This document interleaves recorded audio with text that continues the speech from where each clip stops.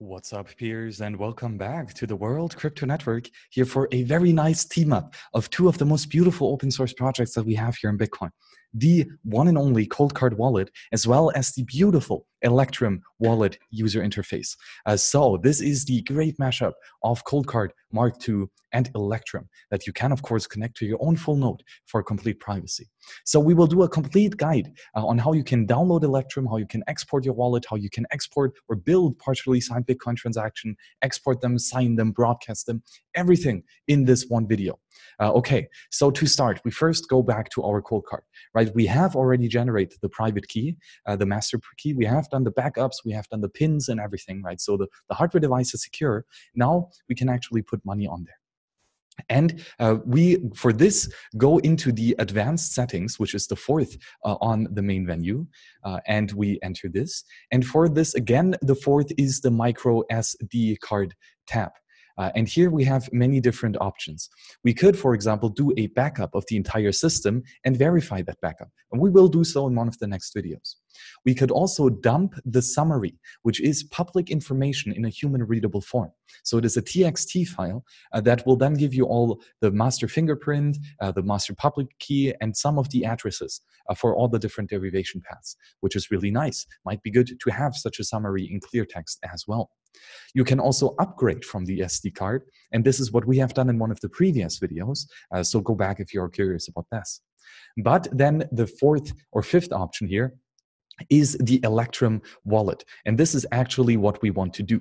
So for this, we insert a little SD card here in the back of the Coldcard, and make sure that it's firmly sitting in there, and we enter the Electrum wallet. And now the screen reads, this saves a skeleton Electrum wallet file onto the micro SD card. And you can then open that file in Electrum without ever connecting this Coldcard to a computer. Is that not awesome? That is outstanding. We can export the public key and import all the important information into a software wallet that we control on our own hardware, open source software, connected to our own full node. And then without ever connecting with a USB cable, the hardware wallet to the internet connected laptop, we can do all the communication. Very, very awesome. So choose an address type for the wallet on the next screen: legacy, wrapped SegWit, native SegWit. And the file created is sensitive in the terms of privacy, but it should not compromise your funds directly. So of course, if someone knows your extended public key, they know all of your transactions, all of your coins in the past, in the future. That is not good. So keep your extended public key to yourself, and therefore do not run SPV wallets, right? For example, if you use Electrum on the regular SPV standard mode, then you send 20 of your addresses to a random server that might be malicious, might be spying on you, that might get hacked in the future, right? So this is not good for privacy. Run your own full node. That's the first privacy rule. So when we now press OK, it goes. We can then select between legacy, pay to public key hash, pay to script hash SegWit, and native SegWit. Because we want to have the most benefits out of our Bitcoin experience, we of course use the most up-to-date and recent signature format, which is native segregated witness. So we get 70% cheaper fees. I mean, that's awesome. Okay, so now it says generating, and it flashes here on the side, which indicates that a read-write action has happened from the SD card. So the Electrum wallet file written is called new-wallet.json. Very nice. We can now press OK and export or click out here our SD card again, put this back into our SD card reader, and plug this back into our computer. So, okay, now that that is in, let's go back into the screen share and actually go through the setup of setting up the Electrum wallet. So for this, go to electrum.org/download. Make sure it's SSL encrypted, of course. And here you can get the most recent version, which is 3.3.4. You can, on Linux, of course, download the app image, which I've already done, and click on the signature, which gives you right here the signature done by the private key of Thomas Vögtle. And you can also get Thomas's public key right here. Of course, do not trust any random website with the public key. Actually verify on different sources if this is correct. And of course, also ask Thomas Vögtle in person. So now let's get actually into this. We have right here the file that we want to verify, right? gpg-verify of the Electrum app image and the signature part, ASC, right? And we do this, and we will see the signature was made on the 13th of February 2019 with this RSA key. So right, if you recognize this fingerprint to be correctly corresponding to Thomas Vöcklen, then we are good. This key is not certified with a trusted signature, which means that in my local web of trust, I do not have a peer who has signed Thomas's key, which is not too good, right? We should actually build our web of trust. Very important to do this. There's also no indication that the signature belongs to the owner, right? I have not verified that this fingerprint is actually the one of Thomas Vöcklen, and I will do so as soon as I meet him, well, in Meetspace. So now what we do next is that we have to make this app image, which we now know it has a valid signature, right? We have to make this executable. We do this by cjmod a+x and then the file. This is a quite easy command and awesome, already done. And so now what we have to do now is we have to copy from the SD card, which is for me at media, my user, and this SD card number right here, and then the file newwallet.json.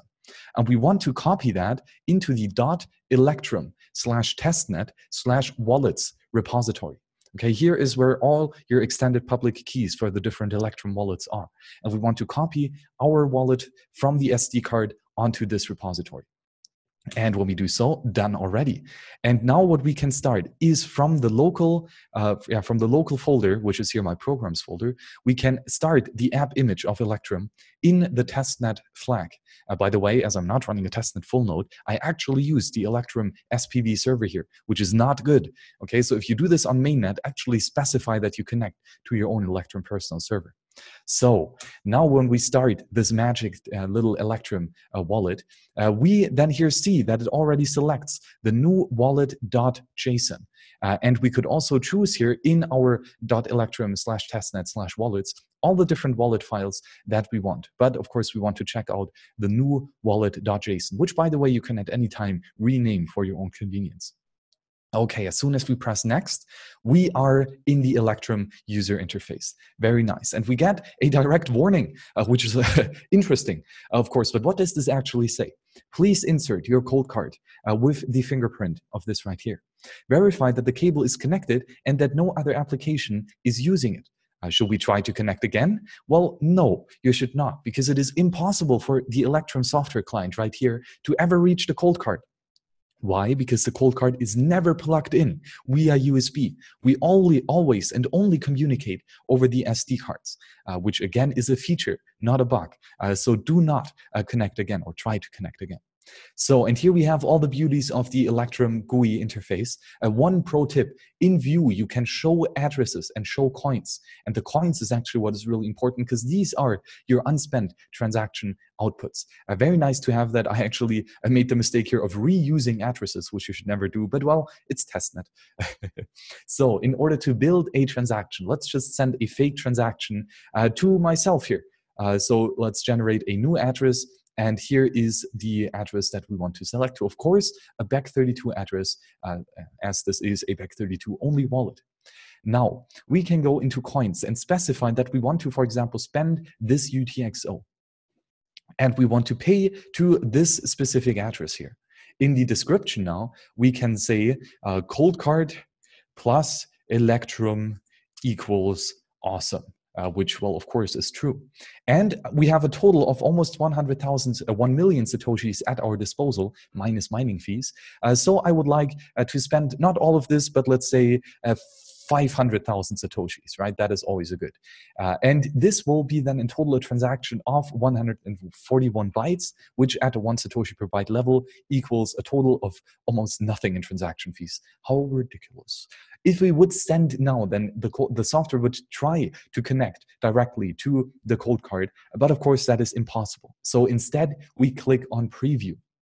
And here we see the transaction ID with the description that it is cold card plus Electrum equals awesome. The status of it being unsigned, which is true and correct because, well, this is unsigned, and the amount being sent to an external address, which in this case is 0 because we sent back to ourselves. We see the size and the fee of the transaction and the nlog time, which is for regular use just a recently found Bitcoin block height. We have one input, which is from this transaction, this outpoint with this address of 1 million Satoshis in value. And we see that there are two outputs being created. One is the amount that we want to send to our own internal wallet, and one is the change output that goes on a special deviation path. Now, we could sign it if we have the hardware wallet connected directly, which of course we do not. So, or we could here copy, show the QR code, or export a Electrum specific communication of unsigned transaction, which is not the standard partially signed Bitcoin transaction, which is the preferable format. But of course, here the Electrum communication is much older, and PSBT is a newer, more advanced standard. So we can save the PSBT file right here, new-wallet.json, and then dash the identifier of this transaction, 190509-1523, dot partially signed Bitcoin transaction. Very nice. Now we can save this entire file, and the transaction has successfully been exported to our SD card, which is really, really nice. So we can close this for now, and I can stop sharing the screen to now show you on the SD card, right? We have just exported the PSBT file, and we can now put our SD card back into the cold card. Oh, this is so cool. I mean, seriously, sneakernet communication. And on the main menu, the very first option here is read the or ready to sign. That is what we are now, right? And it will read from the SD card directly, automatically, which unsigned, partially signed Bitcoin transaction is on here. And it asks now, is it okay to sign 0.005 testnet Bitcoin to the address TB1Q79 and so on. So we actually see that we see on one screen the amount and to the address of the full back32 address. So very nice that you see everything at once without something weird scrolling through. So that is very, very nice. And further below, it also says that we will have network fees of 141 Satoshis, and that we can press OK to approve and sign the transaction X, or the transaction, and we could press X if we want to abort. Well, of course, we want to say yes, which will then do a signing job, and it will tell us right here with a blinking that a read-write action has happened on the SD card. And now it says the PSBT is signed. The updated PSBT is newwallet.json-190509-1523 signed.psbt, but that is only an updated PSBT. We can actually already have a finalized transaction, which is ready for broadcast, which is then the newwallet.json-190509-1523-final.txn. As the transaction format for the final version. Perfect. We can exit out of this and remove the SD card right here, plug it back into our SD card reader and back into the laptop, which it's always a pain, somewhat the placement, somewhat odd. And okay, back into sharing screen. Now, what we have here, for example, let me jump back now here into a new terminal to then go into this directory. So what we have here are a couple different files. We have the newwallet.json, right? That is the extended public key export format in the Electrum wallet format. Then we have this transaction, partially signed Bitcoin transaction. We have for this transaction a signed partially Bitcoin transaction, right? So this is unsigned, this is signed. And we have a final .transaction file, which contains all the information that we need in order to broadcast that transaction. So how do we actually go about doing this? In the Electrum interface, we go onto Tools, Load Transaction. And here we could load from the blockchain, from a QR code, from a text file, or actually from a file itself. And since the PSBT here is filed, we click on this. It will automatically jump into our SD card slot, and it will automatically find the most recent signed final transaction. And now we can open this, which will give us here this confirmation field.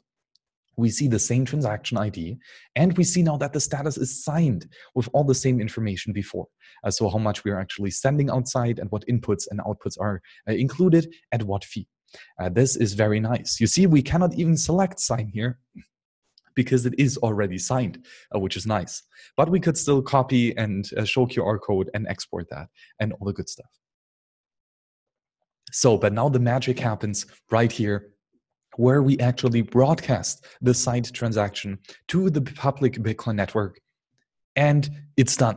The payment is sent, and that is how easy it was. And we already see here a new transaction has been received in Electrum, which is the change and the destination. So if we go here on the history, we see a unconfirmed transaction where we sent external to our wallet just 141 Satoshis for transaction fees.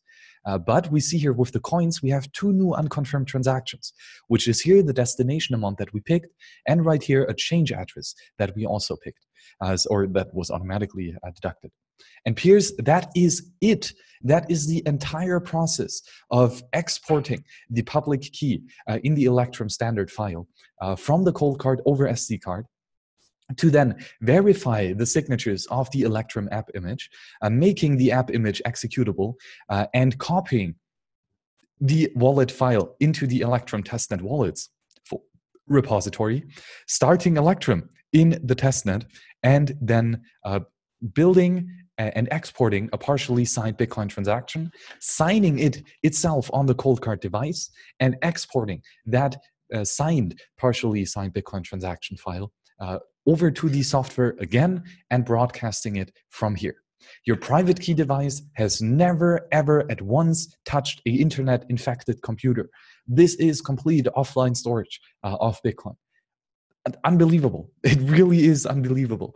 This is beautiful, beautiful tools that you can use if you so choose. So peers, the regular shilling. If you like hear these videos in depth about Electrum, about Coldcard, and about all the other stuff, and if you have a specific question, you can call the HODL hotline to schedule a call with one of the many peers who are teachers here on this platform, including me here, who I will be talking a bit, if you would like, so about, for example, the Coldcard wallet or GPG or some other stuff. And for a humble donation of 1.5 million sats, you can get an hour-long conversation where you can answer and ask, and hopefully get an answer of all the many questions that you have. Also, if you would like to support the many events that we cover on the road, you can do so by donating to the Tallycoin right here for a new microphone to give you the very good sound quality, not just right here in the studio, but actually also back here on different road shows that we have at Bitcoin family gatherings. So peers, thank you very much for your support of the World Crypto Network. And as a token of gratitude, we have partnered up with the team at Coldcard to give you the chance of winning 1 of 10 free giveaway cold cards. But there are some limitations on who can enter the lottery. And first and foremost, you have to be an open source entrepreneur. If you have contributed to one of the many open source projects available, and then let us know why you need the Coldcard wallet and what you would do with it. And then with some good luck, you can actually get your hands on them clicky buttons and use it with your own Electrum personal server. Peers, as always, thank you very much for joining me here today, and see you on the next show. Bye-bye.